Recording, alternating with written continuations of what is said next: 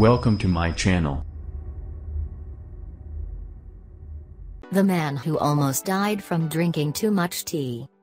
What causes an otherwise healthy person to develop a dramatic renal failure? On further questioning, the patient admitted to drinking 16 8-ounce glasses of iced tea daily. And then it made sense. The man had been brewing the tea at home, and luckily, despite the Southern tradition, it was unsweetened.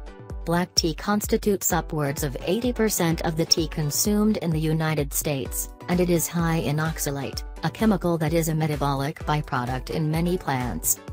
If a person is eating a lot of those plants, oxalate can build up in the kidneys and lead to renal failure.